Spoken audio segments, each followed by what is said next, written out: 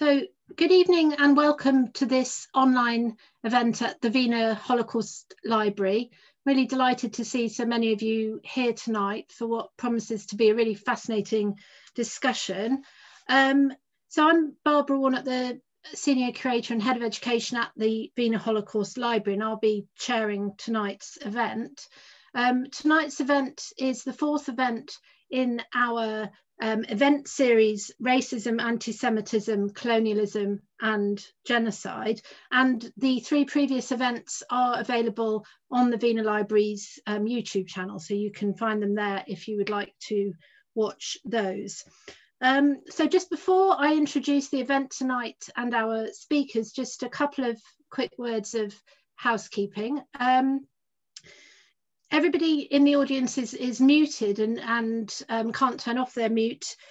If you would like to ask questions, then could you save them for the end, and then we'll have time at the end to take some of the questions from the audience.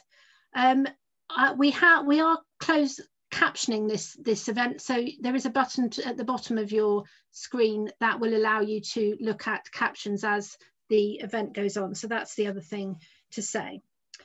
So tonight's event, looking at kind of different features and manifestations of British colonial violence, really has come about as a result of the publication of two important new works which look at different aspects of British imperialism.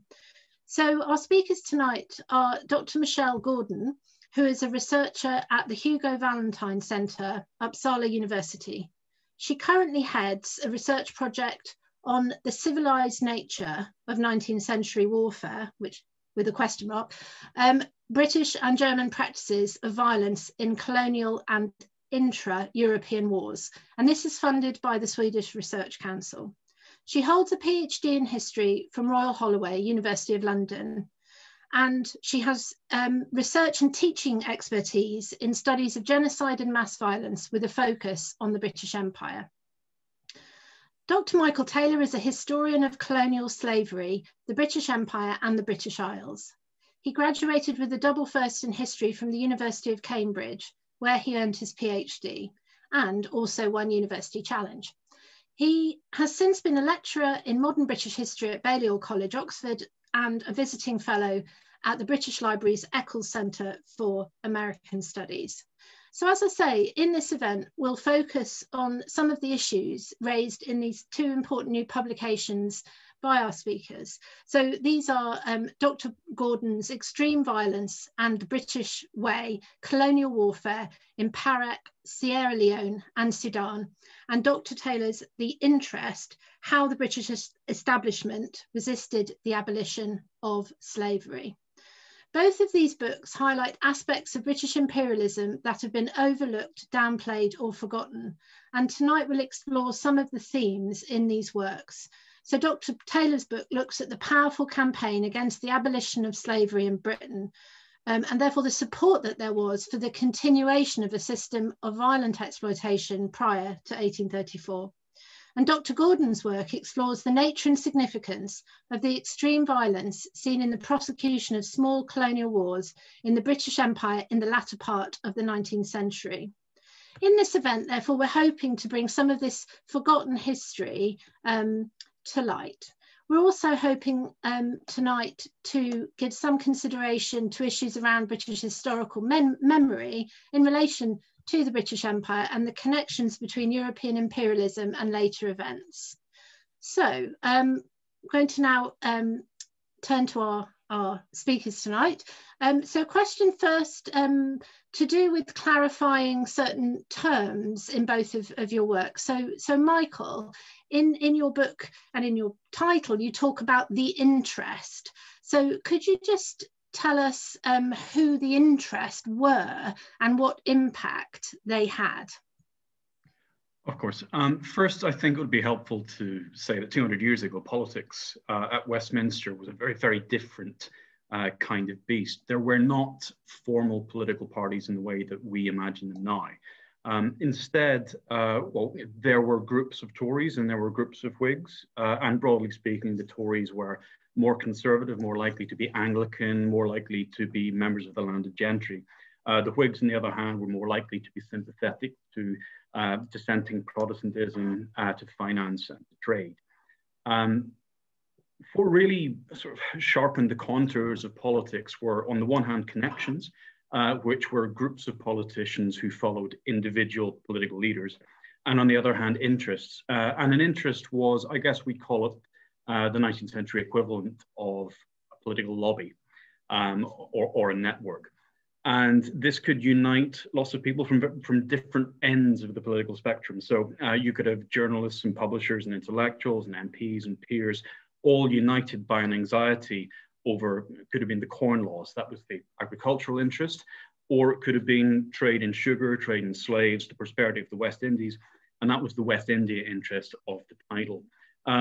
The interest itself is kind of a shorthand for a whole bunch of different little communities and societies dotted about not only the British Isles, but the British Caribbean. The hub of the interest was the London Society of the West India Planters and Merchants. It was based in St. James off Piccadilly, and it was led by Charles Rosellas, who was one of the great friends of George Canning, who's probably the most important politician of the day. And within the interest, there were hundreds of MPs. There were peers, journalists, influential men who could really dictate the tone and the pace of what happened in Parliament, what happened in the political journals, and what the kind of economic and imperial policy Britain would set. This was one of the most formidable political units in British history, from the end of the late 18th century through to the first few decades in the 19th century. This was one of the political units which everybody had to reckon with. Yes, and I think it's worth saying that it's in some senses, you could say, at least in the sense of supporting the continuation of slavery, you could include, say, the King William IV as a member of the interest in a sense. Some writers, I think Elizabeth Barrett Browning, Gladstone, in terms of politicians. So it a lot of big names in British history, really. And this group, what impact, even though in the end slavery was abolished, what impact did they have, though? In, you said it's this very powerful lobby. What was their effect? Because in a sense, in a way, they lost in the end, but they did have an impact. Well, did they? Yes. That is quite a good question. So they managed to negotiate a settlement where they consented to the abolition of slavery, but they received compensation, and this is they, not the slaves, received compensation to the tune of £20 million. And in 1833, that was about 40% of the British government's expenditure for that year. This was a remarkable extortion, I would say, of the British state and the British people. And indeed, we as British taxpayers didn't finish paying it off because of the particular kind of loans that were taken to finance that compensation until 2015. That, I'd say, is one of the many ways in which they could influence sort of the public debate and discourse about slavery. But there are lots of incidents dotted through the narrative of my book where perhaps before, when I was purely analysing the arguments that they were making, I couldn't quite piece together how influential they might have been. But you see from the correspondence of the abolitionists and from the interest itself and from the major politicians that there would be suspiciously hastily arranged conferences with ministers. And then the next day, it would be announced in the paper that a proposal to move on the abolition of slavery had been delayed or deferred. So as much as they were filling all of the most prominent newspapers and periodicals with pro-slavery literature, and these periodicals are really the engine of discourse and opinion in Britain at the time, they're also working behind the scenes, glad-handing, paying backhanders.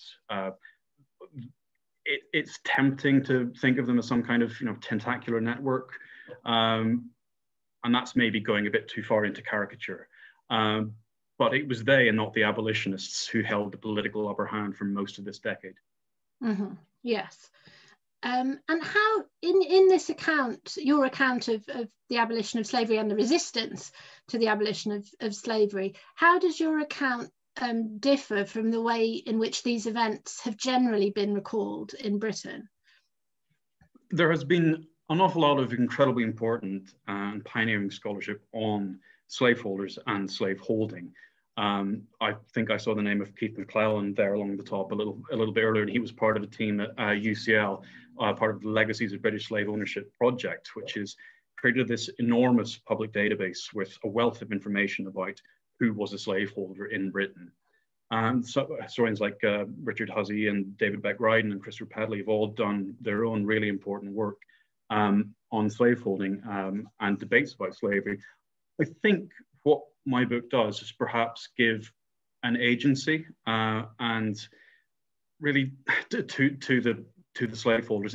It's been tempting, I think, in British historiography and maybe in British public memory just to regard slaveholders as a bunch of people who were, and then suddenly they were not. But really, these were people who fought tooth and nail to maintain what they regarded as their legal property in man. And by telling the narrative, the how and why we got from being a major slaveholding power to a self-proclaimed abolitionist nation is the story that I wanted to tell. And I think bar some quite old books from the 20s and 30s, this is the most detailed account of the decade between the formation of the Anti-Slavery Society and the passage of the Slavery Abolition Act. Mm-hmm. Thank you.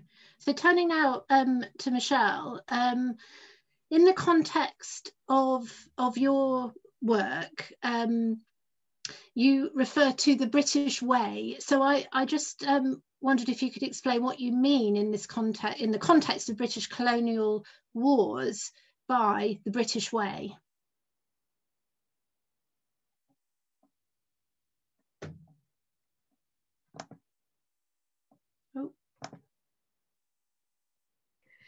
Yeah, sorry, Barbara, I muted myself and then couldn't unmute myself. Yeah, so thanks first of all to you and to the Vienna Holocaust Library for having me be allowed to be part of this series event. So first of all then, this idea of a British way, it comes from, initially from a book written by Basil Liddell-Hart, The British Way in Warfare, from 1932. That book focuses predominantly on his experiences in the First World War and of more traditional European warfare, doesn't really discuss this idea of irregular warfare and small wars. But it's important because it speaks to this kind of idea and notion of nations having a particular military character. And this has been used more recently by scholars to look at different parts of kind of British military history and this idea of a British way. So, for example, the idea, there's a very strong notion in the literature that there's been a British way of counterinsurgency, for example, particularly in Britain's involvement in Palestine, Malaya, and Kenya going through the 1940s to 1960s. And as part of this has been a long-held assumption that the British Empire is somehow less violent than its contemporary European counterparts. This is spoken to in literature on minimum force, this idea of a hearts and minds approach, civil military cooperation, and ideas of British restraint. However, more recently then we see revisionist histories of these kinds of counterinsurgency operations in decolonization that have completely contradicted this view of this very specific moderate idea of a British way. But the small wars that I'm looking at obviously precede this period, and I look at 19th century colonial warfare, or so-called small wars. And the focus of my book then is to look at the extent to which we can speak of a British way in terms of these wars and with regards to the specific methods and tactics used. These wars have been largely overlooked in the literature outside of more kind of military history frameworks or amateur historian approaches, and are often kind of part of this whole kind of like colonial skirmishes, colonial daring do, and the pluck, and these kind of ideas. So it espouses notions of Victorian values, this idea that the British are subject to kind of fair play, chivalry, and restraint. So these kind of arguments that there's a British way that's rooted in British military psyche that's moderate, and also this idea of minimum force. But that, of course, doesn't apply to a 19th century context, but still there are assumptions that these wars are based on this moderation, and these assumptions continue to today. So that's broadly what I'm looking at. So yeah, can we say that there's a British way in colonial warfare? Yes.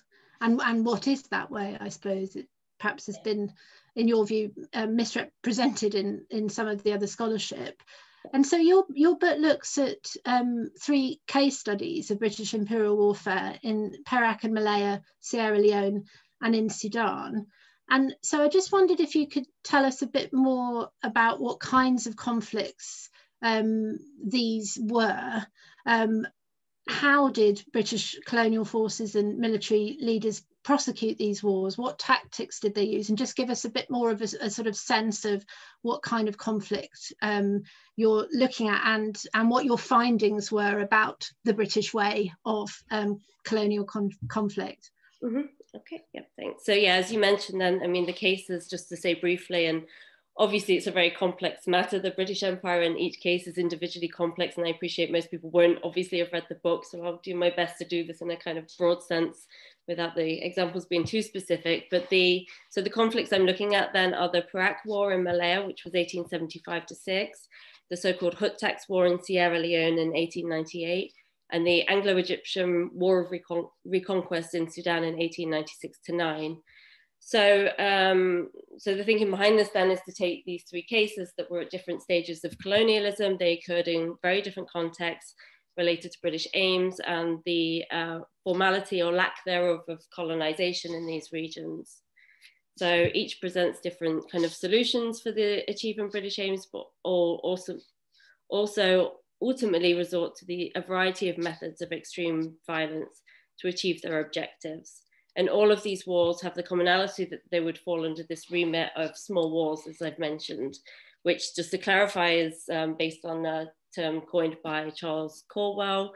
And it's about this idea of kind of irregular warfare. So it's a focus on kind of conquest, annexation, suppression of insurrections, concepts of lawlessness, trying to conquer territory or to avenge some kind of perceived wrongdoing. So these wars then, and this kind of encapsulates all of the examples that I'm using in the book then, these wars are typically characterized as having an imbalance of resources between those to be colonized and the colonizers. Of course, that includes kind of European technology and weaponry, but also there's a kind of rebalance to this in the sense that indigenous forces have the upper hand with regards to knowledge of local terrain and obviously acclimatized to the local areas, for example. And they're also very much, I mean, the population are brought into these wars very quickly in the sense that obviously any kind of indigenous forces are reliant on the local land, they're reliant on the local population, and this creates a situation very quickly in which the locals are deemed to be kind of hostile populations, which obviously invariably then leads to, well, obviously not inevitably, but they do lead in these cases to the destruction of homes and crops, for example. And this kind of idea of a moral effect of this kind of violence against the region as a whole. So these kinds of conflicts, they did often entail, you know, atrocities against civilian populations as well. Mm-hmm. Yeah, so it includes, so the kind of methods are looting, scorched earth tactics, destruction of crops, summary execution, even sometimes kind of punitive expeditions, very focused in on kind of collective retribution and viewing the area as a whole, regardless of the extent to the kind of perceived level of opposition against the colonists. And the casualties tended to be much higher, or were much higher on the side of, you know, whoever the British colonial forces were fighting. I think in Sudan they were very imbalanced, weren't they? The casualties on each side. Indeed. So in the final battle of the reconquest, the Battle of Omdurman, around 11,000 of the Mahdist troops, so the Sudanese troops, were killed and 16,000 wounded. And the contrast on the Anglo-Egyptian side is 48 men killed and 382 wounded. So a vast contrast, and this was often described as a one-sided massacre, even though it's a bit more complex than that. And actually the numbers hide as well the very prevalent tactic amongst the Anglo-Egyptian troops in this case to neglect the dying and the wounded on the battlefield. They were left for days just to die in some cases, or they were put out of their misery in some cases. Surrendering troops were often killed.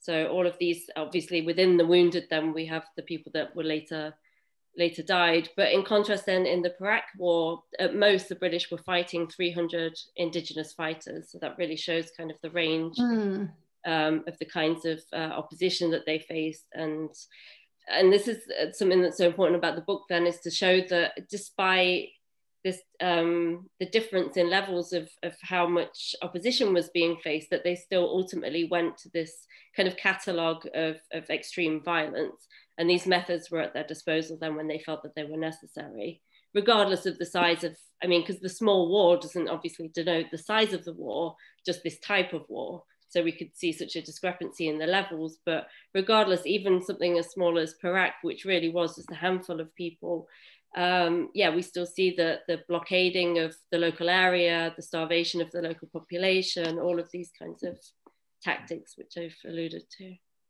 Thank you. So just turning to Michael, I think we can see, Michelle's book points to the role of extreme violence in extending and maintaining the British Empire, but I think it would be useful for the audience to get an understanding of the situation for slaves in, say, the West Indies after the abolition of the slave trade in the British Empire in 1807. So the slave trade had been abolished, but slavery remained. So could you tell us a bit about the conditions experienced by slaves in the West Indies at the time, Michael?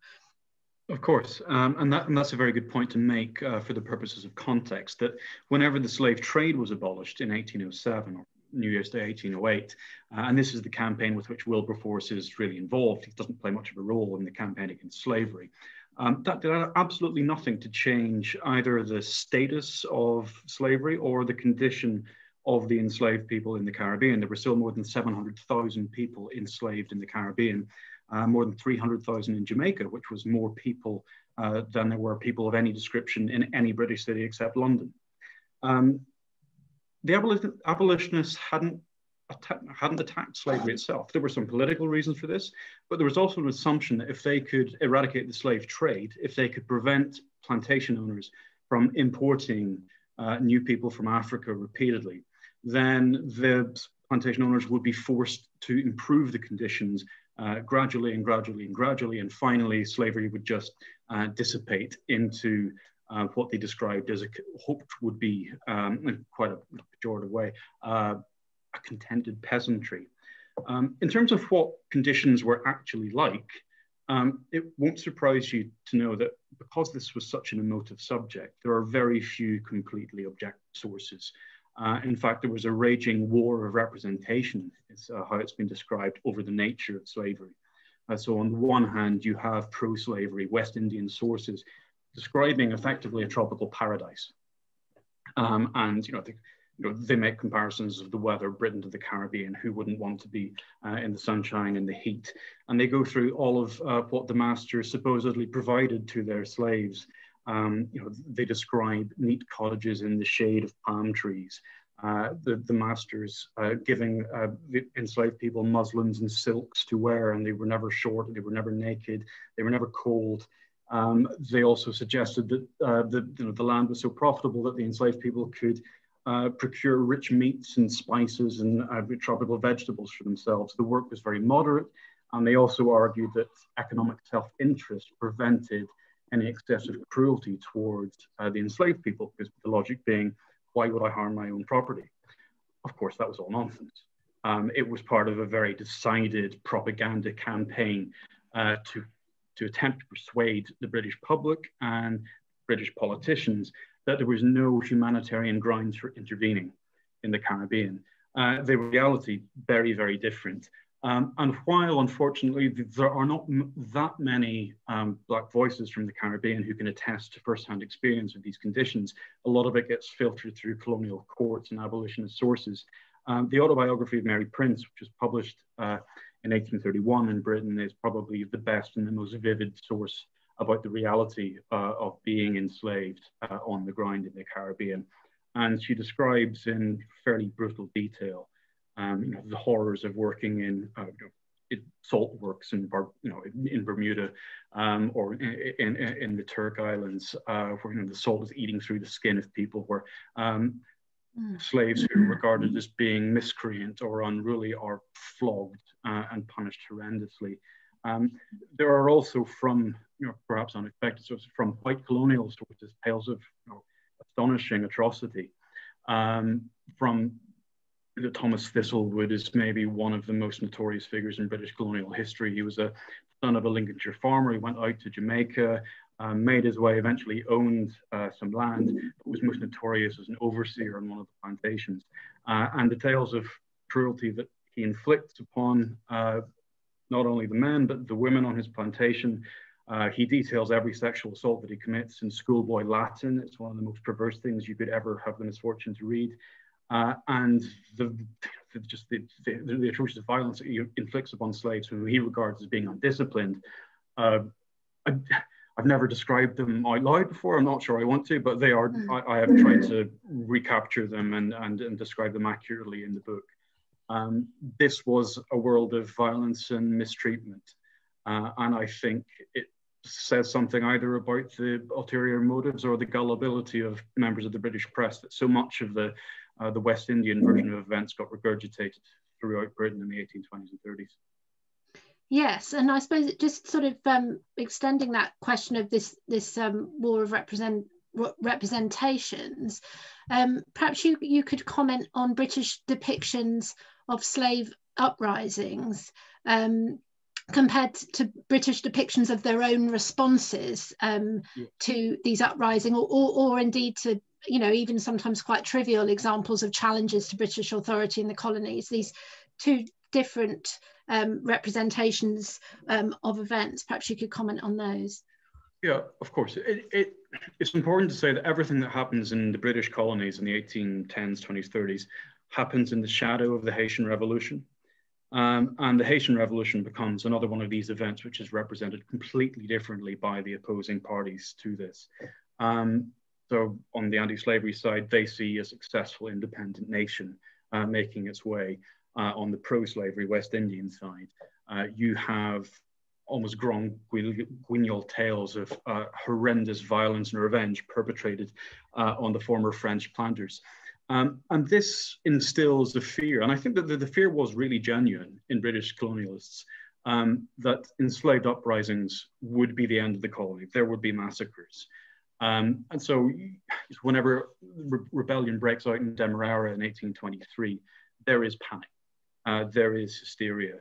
The army is roused, and eventually nothing really happens because the Demeraran rebels were really just trying to assert rights to their holidays and have freedom to worship whenever they wanted.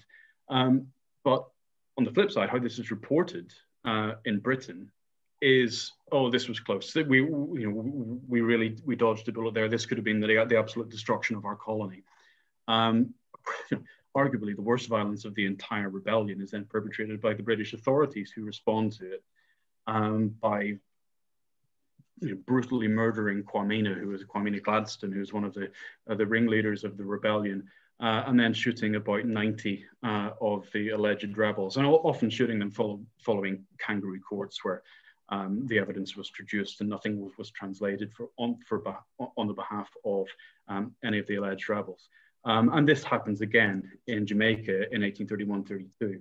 So after Demerara, there is this idea that any kind of Black freedom, because of Haiti, because of the way that Demerara was reported, will lead to wanton violence, and that it is essential to maintain slavery in order to preserve the safety of the colonists, of the white colonists.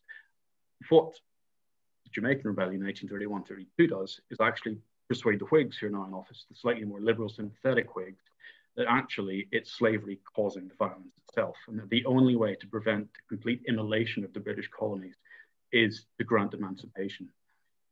Even at that, the different representations in missionaries' accounts and soldiers' accounts versus the abolitionists' accounts of what happens in Jamaica, again, there's a complete bifurcation. It's often quite hard whenever I'm trying to piece them all together to think that they're describing the same event. Yes, that's interesting. And I think it's worth saying with Demerara that was a British colony, a slave colony that Britain took possession of after the abolition of the slave trade, just to show how, the extent to which the abolition of the trade did not mean the British Empire turning against slavery. Yeah. Oh, yeah, yes, and Trinidad too. Yes, yes, and yeah. So I think what you've discussed in terms of how the violence or that might be contained or not really in some aspects of rebellion or challenge to British authority were depicted, compared to then the violence of the response. It kind of leads to thinking about the question of perhaps the British thinking that they're civilized almost no matter what happens, and portraying in this instance perhaps slaves involved in rebellions as savage, really. And I think that leads us back to Michelle. And Michelle, perhaps you could comment in the context of the countries that you examine on how outrages, so-called outrages, committed by colonial subjects were depicted in Britain, in contrast to the depiction of the extreme violence perpetrated by imperial forces that followed. Mm-hmm. Yeah, so also in terms of this framing of civilization, like you say, I mean, there's this kind of tension going on, or relationship going on, with this idea of kind of bringing civilization over, and then when there's some kind of reaction back on the part of the indigenous populations, that kind of reaffirms the idea of the need for the civilizing mission and this concept of moral duty, that, see, this is exactly why we need to go in there, because they don't understand that we're trying to help them. They don't understand what the benefits of us being here are. And of course, then it also is used then to justify the extreme violence that they perpetrate, which is necessary, because look at the nature of the natives. This is what they do. And of course, then it's seen as being legitimate violence, as opposed to this idea of an illegitimate opposition of those that they perceive themselves to be trying to help, or at least obviously that's the representation. There are, of course, also other kind of depictions of this. There are kind of criticisms of the way that the British Empire is being, how the colonization process and how it's being done. Obviously, these critiques don't question the right of the British to colonize, but there are obviously some criticisms of the way and kind of the argument that the British have somehow brought these outrages back upon themselves, because obviously there's a relationship between the two, and the anti-colonial opposition is obviously because of British infringement in the first place. But of course, this idea of the savage native is constantly used as a justification for not only why the British need to go in there and be civilized, but also then justifying when they are not civilized.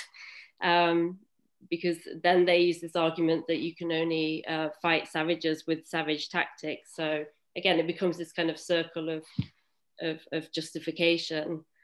And were there people who kind of questioned that, because it is sort of in order to maintain their sense of superiority, or their sense that they were civilized, yes, as you say, they had to kind of justify what they were doing. But were there people around who questioned, who questioned that in its kind of way of looking at it?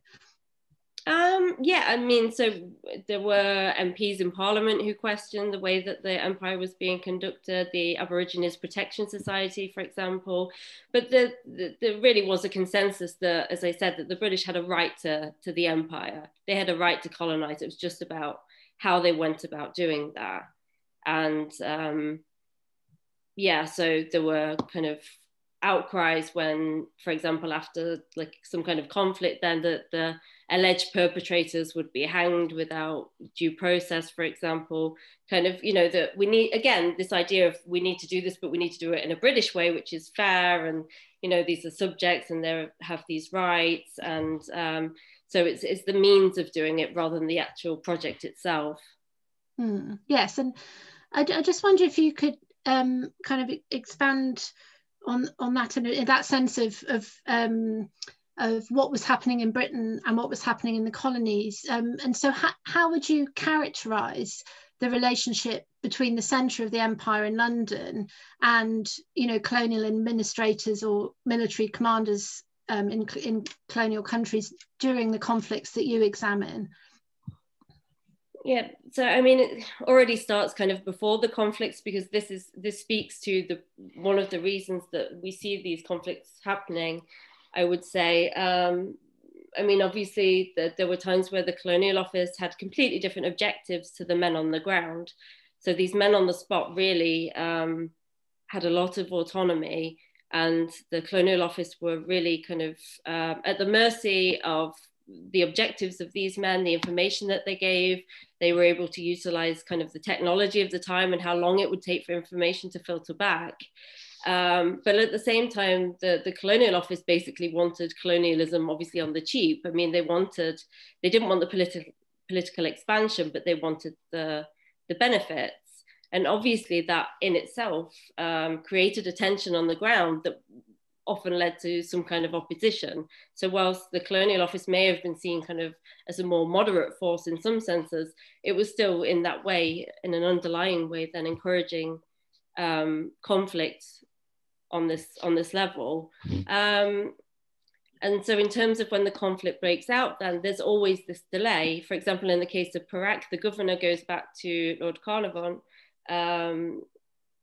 the Secretary of State for the Colonies, asking for troops, but he gets the request for troops before he knows about the outbreak. So it's just chaos. But of course, at the end of the day, he says, well, I have to send the troops because it's my responsibility, even though I don't know what's happening. So again, you see the whole situation is at the mercy of the men on the ground, who invariably want to increase territorial expansion, their own, obviously, kind of political might. So yes, so there's that. And then from the perspective of the kind of violence that's being perpetrated, it certainly isn't the case that in London, the politicians were always advocating for more moderate approaches. That's not the case.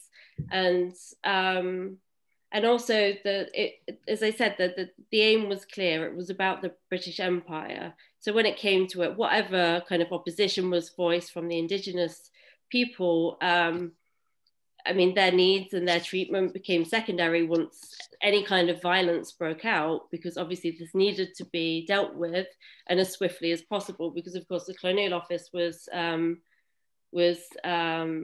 looking at the whole empire and all of these kind of acts of resistance breaking out, and this kind of obvious panic setting in of all of this opposition. So yes. Yeah, thank you. And Michael, also thinking about the relationship between kind of centre of empire and what's sometimes called periphery, as in the colonies, how would you characterise in the period you're looking at the relationship between West Indian colonies and the centre of empire? Well, I think that slave colonies were, they've been quarantined in the British memory distance of a couple of hundred years, but also several thousand miles. And I think the distance between metropole and colony is essential to understanding communication and the ideas in the period. The rule of thumb that I've used is any missive from the Colonial Office or from the colonies back to London or Liverpool or wherever should take about 6 weeks to arrive. And this can occasionally cause quite a bit of confusion, and people are writing and acting not in full possession of the facts. But there was also this colonialist sense of inferiority, I would say. it's a bit of a trope, but it's no less true that white society in the colonies would ape the motherland as much as humanly possible. And then whenever somebody had finally made their fortune, they would disappear back to Britain, and they would become absentee planters. Or maybe the merchants would never have set foot in the colonies themselves. John Gladstone, who was the biggest sort of owner of enslaved people in Demerara, never visited the colonies. The Gladstone family fortune was built in the back of the transatlantic trade, but none of them, so far as I know, had ever been to the West Indies. So there is really there is a disconnect, and there is imperfect information in the metropole. It's why in Bleak House, I know this is a couple of decades later, but Dickens talks about telescopic philanthropy. And although they didn't use that precise phrase, that's something that the pro-slavery lobby charged the abolitionists with. They're just looking through their telescopes and not really seeing what was going on, because they argued that only they, because they had been in the colonies, could possibly tell the British people what was really happening. And this is represented really well in a massive cartoon by Cruikshank called John Bull Taking a Clear View of the Question. So yeah, it's absolutely essential, I think, not just the distance physically, but the distance psychologically between the two places. Yes. No, it is something that's quite striking. The planters who never even went to the West Indies, to their own plantations, and those that were very much present there. So I just want to turn to a somewhat different question, though it's all obviously very related. So Michael, I just want to turn to the kind of question of the significance of racism and racist ideas in underpinning all of this. So what would you say was the role of racism and racist ideas in promoting, justifying and sustaining slavery? I mean, how central were racist ideas to the interests, defence of slavery? Yeah, there are, in my opinion, probably three pillars of pro-slavery thought. One was religious and biblical, one was economic, and the second was racial or civilizational, was really the language in which it was couched at the time. The slaveholders were not polygynist. They did not believe that all the different races of men were separate species who had come from separate creations. They were monogenous because that was the intellectual authority at the time. James Cost Pritchard was a monogynist. And they believed that everybody was civilizing at different rates. And really important to this was the Scottish Enlightenment idea of stadial theory. And it held that every society passed through 4 different stages of civilization. One, the very bottom, was hunting and gathering. The second was pastoral farming. Then there was arable farming. And then there was commercial city dwelling, where people would trade rather than make things. And believing this gave the West India interests what they thought was an absolutely a winning argument in the defense of slavery, in that they thought that by enslaving African people, whom they regarded as inhabiting the lowest rung of civilization, by teaching them arable agricultural methods, and simply by dint of being civilized Europeans at the highest stage of civilization, that enslavement was a process of civilization, and that to abolish slavery would be to not only interrupt that progress, but actually risk the regression of the civilizational progress. And this is why they pointed to places like Haiti and Sierra Leone, where there were free colonies of formerly enslaved people. And this is why the anti-slavery lobby and the pro-slavery lobby used both of those places to represent their own ideas about what a free Black society would look like and how it might work. And I think you can probably guess which side came down, which side of that argument. Yes, thank you. And I think, by the time of the events that Michelle's talking about, in an awful way, racist ideas had developed and become sort of pseudo-scientific. So, Michelle, I wonder if you could comment on what role racism played in enabling and justifying the brutal suppression of opposition to British rule and of civilian populations in the British Empire. Yes, I've already spoken to, there was a very clear kind of perception of the nature of the natives and this kind of savage opposition that they expected, which they could then almost kind of, even before it breaks out, then brutally suppress. And this kind of idea of brutally suppressing this potential is all based on this racist idea of these brutes that need telling, that they are childlike, can't rule themselves, for example. And a clear way in which we see this is the idea of the uncivilized, that are therefore deemed to be outside the remit of so-called civilized warfare. So these inferior indigenous enemies aren't subject to any of the same standards of warfare that Europeans could expect. And we see this in a variety of ways, including the use of expanding bullets, for example, the dum-dum bullets, and also that they actually, the British in particular, actually developed weaponry purely for indigenous foes on the basis that a normal bullet wouldn't be enough to stop these kind of almost animalistic brutes, for example. So we see it in that sense, and we also see it, for example, in the first-hand accounts from the soldiers involved. This is, you see a very much kind of informed racial idea of their foes and their justifications in the kind of the dehumanization. They speak very openly, some of them, about this idea of, you know, it's just like fox hunting. These aren't really people, or, you know, like, I mean, really kind of vile descriptions of certain characteristics of the bodies when they're dead, for example, and the smells, and this real kind of sense of disgust that we see that really, and then after the battle is over, this disgust continues, particularly in the case of Omdurman. They arrive there and they're just horrified by how disgusting it is and how thin everybody is, and it kind of then reinforces these prejudices that they already have. So, I mean, the racism that underpins this is absolutely essential to understanding the violence that takes place, as well as, of course, this idea of kind of racial hierarchies, martial races. We have Garnet Wolseley, who's a key kind of player in British Empire, writing an article on the Negro as soldier and comparing different African soldiers to different breeds of dogs, for example. This is all really kind of, mainstream things that we're talking about.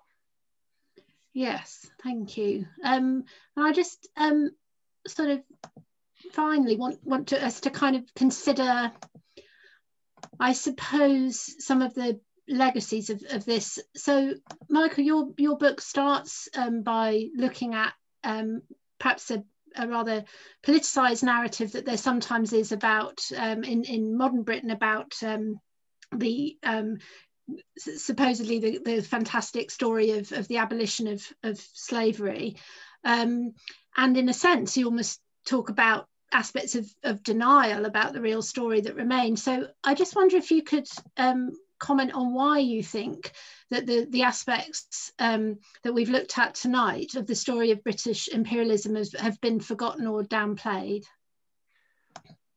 Well, you know, the first reason, I think, and there are many, and this is probably worth a book in its own right, is that the most immediate histories of abolition are written by the abolitionists themselves, and they're essentially hagiographies of their own lives while they're still living. I mean, Thomas Clarkson in particular, George Stephen, they both write histories of abolitionism where they are front and center and they are the heroes of their own myths.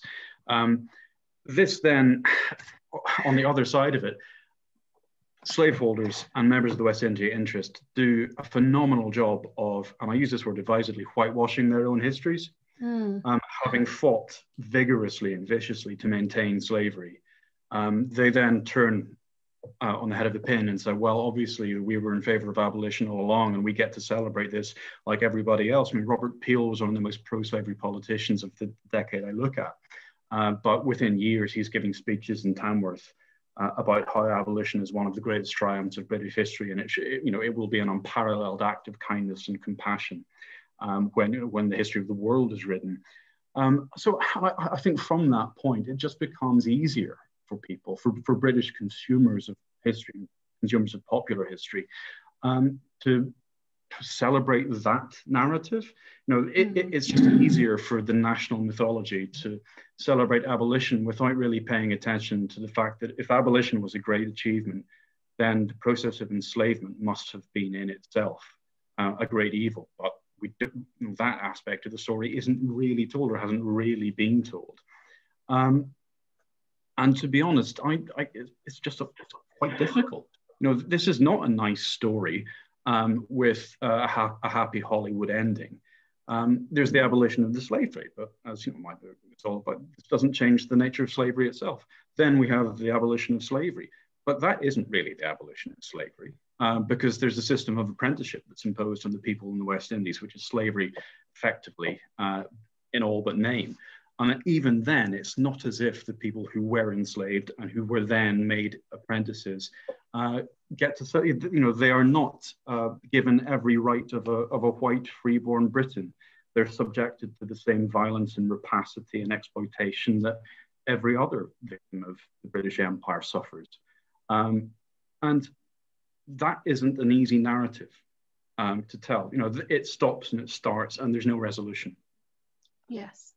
Thank you. And then turning to Michelle, sort of thinking about, to some extent, kind of other aspects of legacy and memory, perhaps. What connection, Michelle, do you think that there is between the violence of European imperialism in the 19th century and European 20th century atrocities? Mm-hmm. Yeah, so I mean, the premise of the book really came about to think about what 19th century European imperialism can tell us about the genocidal violence of the 20th century. And in my view, it can tell us a lot. I mean, we can see this dynamic of violence. We can argue that the British Empire was part of a system of violence based on a racial hierarchy, and it was the scale and significance of the empire and of the violence. I mean, it very much, at the very least, provides this context for what was to come, and this kind of accepted precedents of ways of dealing with unwanted populations, for example. I also think more specifically with the British Empire that obviously, in terms of the Holocaust and other kind of Nazi population policies, Hitler himself kind of espoused this admiration for the British Empire, while at the same time saying, well, German colonialism got it wrong, but we aspire to the way that the British have done it, which I'm not saying is any kind of a blueprint. Clearly it isn't, but it doesn't change the fact that there were key Nazis that thought that the British Empire and this kind of racial hierarchy was a way in, as a way of working together with the British, that the British would understand this kind of approach. Obviously, we had Hannah Arendt talking about this boomerang thesis and this idea of this Nazi genocidal violence being European imperialism come home. And obviously that's led to a lot of very interesting research, and this idea of how practices are kind of learnt and reapplied across time. And obviously the concentration camp is a key example, and the way in which these things kind of develop over a series and across different contexts. I think that, that it absolutely has very much to tell us. And they are, of course, also connected in terms of the fact that the empire, at least in the British case, continued after this violence that we're talking about.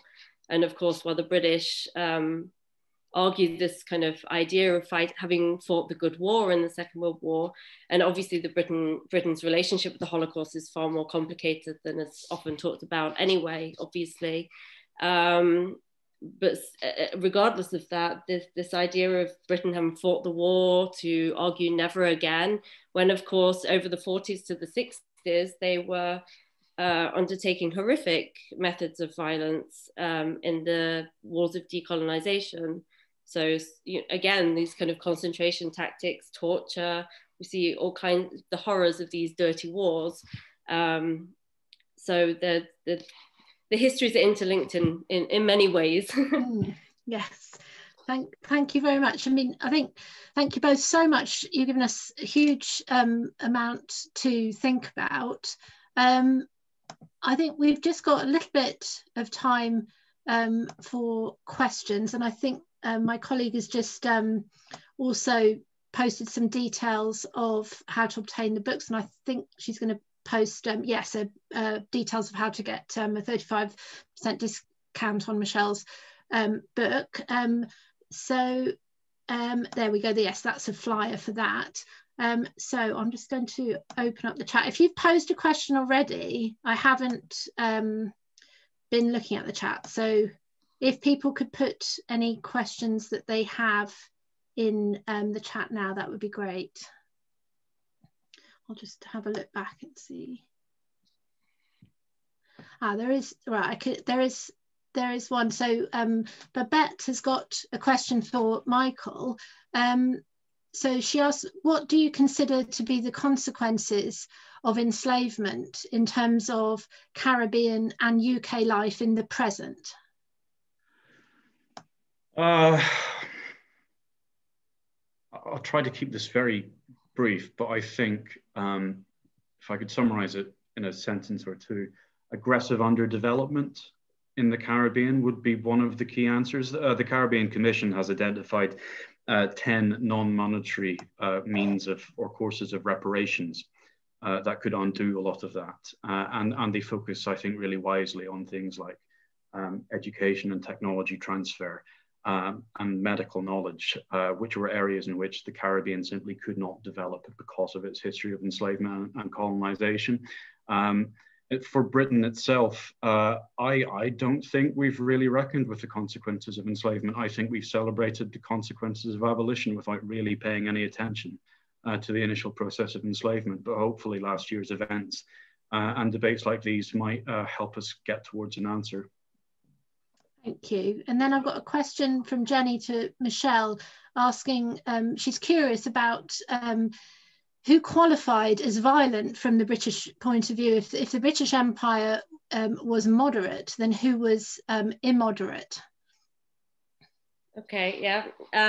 So, I mean, the whole point of these kind of discussions about the context of European imperialism and the Holocaust, for example, and obviously the main focus then has been on the German cases, of course, with the Herero genocide as the first genocide of the 20th century. That would be the and of course the French in Algeria as well, which again had its own kind of momentum, particularly with the decolonization. And those cases were different, but to obviously to argue that the British in itself were moderate is clearly not the case, even though that's been the prevalent view. But yeah, the focus has been very much on the German cases, and understandably so. But I think there's obviously merit in looking at other cases, and then maybe we can look at proper comparisons then once we've actually, instead of assuming these things about these different nations, that we actually use archival research to see what actually was going on. Would the Belgian Empire have been another one that the British would have regarded as somehow worse, or more violent? Oh yeah, absolutely. Yeah. Yes. And there certainly were some horrific occurrences there. But so, obviously from the British point of view, everyone was worse. And they were yes. the benevolent empire doing everything better than everybody else, including decolonization. Yes, yes. And then also for Michelle, Alvin's asking, what about the role of visual sources in the establishment and maintenance of the British way? So illustrations in newspapers, paintings, photography, and so on. Because I suppose, it's not, it's the precursor to the events you're talking about in Sudan, but there's obviously very famous representations of General Gordon's kind of last stand and all that as one quite famous example. But yes, if you could perhaps comment on the role of those kinds of sources. Yeah, well, I actually have an article on atrocity photography in the British Empire, and it looks at a set of photographs from the Sudan campaign, and arguing that these, while fairly, they were accessible to an extent at the time, but they don't form part of our kind of visual catalogue of empire now. And of course, we're well aware of kind of the atrocity photography of others, but we aren't aware of these kind of examples. And also there's some really horrible decapitation photos from Malaya in the decolonization, which again, just aren't part of the common currency of discussing empire. Some of the photographs that I looked at depicted the dying, wounded enemy soldiers having their bodies looted by war correspondents, for example, and kind of the piling up of bodies that it's implied, but we don't really see it. And also, I think this speaks as well to the kind of the wider context of the British narrative and where that doesn't fit. And most of these sources are in kind of the National Army Museum, the Imperial War Museum, and they're kind of just catalogued somewhere, thrown to one side. And you know, that's not necessarily a judgment, but I mean, there is an issue, and I think that this needs to be addressed. This idea of atrocity photography in a place that's like the National Army Museum is kind of this celebratory idea of the empire. So I think there's still a lot of work to be done on that, but I think it's a really good point. Thank you. And then Steve is asking Michael about, he's saying that you spoke about the West India interest and the agricultural interest, and just wondering if there was a kind of connection between the campaign against the Corn Laws. Was there an alliance between the two interests? What was the kind of link there? There actually wasn't. They were on some points inimical to each other, right. Because the West Indians wanted lower tariffs on certain items, say with rum, whereas the agricultural interest, they wanted those tariffs higher, which would mean that the alcohol that could be fermented from their crops would be more competitive. But there is, they were, arguably the two great repeals of the 1830s and 40s, were the Corn Laws on one hand, and then slavery on the other, although the sugar duties were also repealed in 1846. But there's, and I've written about it elsewhere, but there's a whole wealth of information out there about how British political economy and British protectionism was really rooted in defending slavery and in defending the West Indian interests. Thank you. And just perhaps a follow-up question to the first one that you answered, Michael. Bernadette saying that in 2015, David Cameron declined reparations, stating that the descendants of the enslaved should move on, but she's contrasting that with money given to other projects like prison building and so on. So what she's asking, what is now being done to try and ensure reparations or try and gain reparations? Well, to explain the incident that Bernadette's referring to, whenever David Cameron made a visit to Jamaica, he was expected to apologize for slavery. But instead of doing that, he said, no, it's time to move on together, and announced that the British government would give £25 million to fund the construction of a prison in Jamaica to house the descendants of the Windrush generation, whom Theresa May's Home Office was at the time attempting to deport. So this was one of the most diplomatically tone-deaf and offensive things I think that any British Prime Minister has done. In terms of what can be done to ensure reparations, I don't know. I think the first place is to force the British government into an apology, but I have no idea how that kind of moral or economic or political pressure could be applied. Sadly, I don't think that the Caribbean nations, even collectively, have that kind of weight. So it might well require America taking the lead and making its own reparatory payments or embarking on its own program of reparatory justice before we, and I say we as in the British government, would follow this path. And sadly, that's quite a pessimistic view. Thank you. And then Bass is asking Michelle, to what extent did the British use local auxiliaries or indigenous people? How were local populations almost like played against each other, and did that shape the warfare? Yeah, thanks so much for raising that, because it's a very important point that, of course, much of what we just refer to as kind of the British Army in these contexts are indeed indigenous troops. Divide and rule strategies were very much present. And the reason I kind of focus in the language on the British Army is, of course, because this is about British objectives, British-led, the kind of British commanders. But of course, many of those dying and fighting on behalf of the British Empire were indigenous. Also in the case of Sudan, for example, they would of course take prisoners, and then those prisoners would be brought over to the British side. So then they would be fighting alongside who was previously their foes. And then of course you had the previous foes fighting each other. So it was a much more complicated picture on the ground than obviously I've had time to kind of describe to you tonight. Yes, thank you. And then I think just a final question. I think there's a couple of questions about one about how memorialization, one about whether school curricula should change. So I wonder if you could both just kind of finish off by commenting in terms of British historical memory, you know, just saying what you think about whether we need to think more about how we memorialise these events or teach these events. So if we start with Michelle. Absolutely, I think we need to think more about this. And I also think, for example, in the last years, that Michael Gove's idea of asking Neil Ferguson how we should teach the British Empire is indicative, and obviously, in my view, the wrong approach of how one goes about that. I think in the case of kind of memorialization, I mean, scholars in particular have focused on kind of the Imperial War Museum failing to deal with its imperial legacies and not using that in the context of settler colonialism and genocide in Australia, for example. Obviously, we now have the arguments about the statues and whether they should be pulled down. And certainly, for example, with Kitchener's statue, which was brought over from Khartoum, it really doesn't articulate anything. We have this list of where he was, what he did, but you know, there's such a level still of kind of silent suffering that just isn't present. So I think maybe plaques to maybe provide some context to this so that people can actually see what's behind the meaning of these kind of memorials.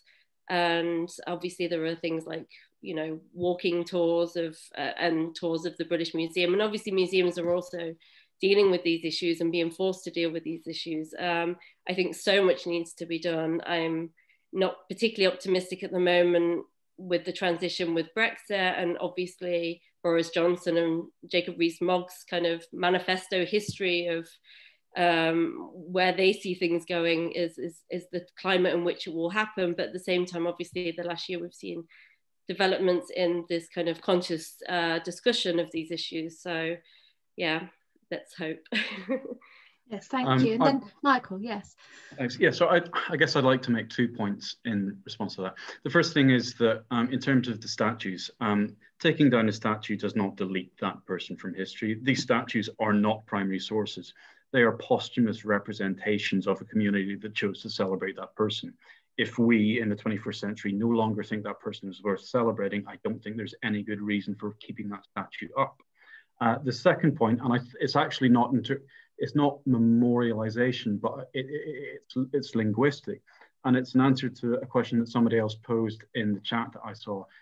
It doesn't dehumanize people to refer to them as slaves rather than as enslaved people. And that's a point I came to quite late, and I think it's a point that historians generally have come to relatively late, because certainly whenever I began my sort of PhD research 10 years ago, historians would refer just as a matter of course to slaves and not to enslaved people. But I think if you put yourself in the position of somebody who might be speaking to an enslaved person, if you say you are a slave and that is your totality, well, that's the part of the dehumanization that made enslavement possible in the first place. It's a completely different thing to refer to enslaved people. That does emphasize their humanity. And I think if we did that as historians or as, you know, within public discourse, then we would sort of place the emphasis on that humanity, and that would force us really to reckon with what an atrocity it was. Yes, thank you. Yeah, and I think we've got another question on or a comment from a teacher about introducing these kind of subjects, and they are planning to at Key Stage 3 and at A level, but they're commenting that it needs exam board backing. Yes, just remains for me to thank our speakers once again. I think it's been a really thought-provoking conversation. So thank you for all your answers. Thank you all for coming and for all your brilliant questions as well. Yes, we hope to see you again at future Wiener Library events. We're planning future events in this series, and the next event might actually focus on the German Empire and the legacies of that, but there'll be more details to follow on that soon. So thank you all so much. I'm really sorry if I didn't get to your question. I did sort of try, but I was kind of jumping about everywhere. But thank you all very much, and good night. Thank you.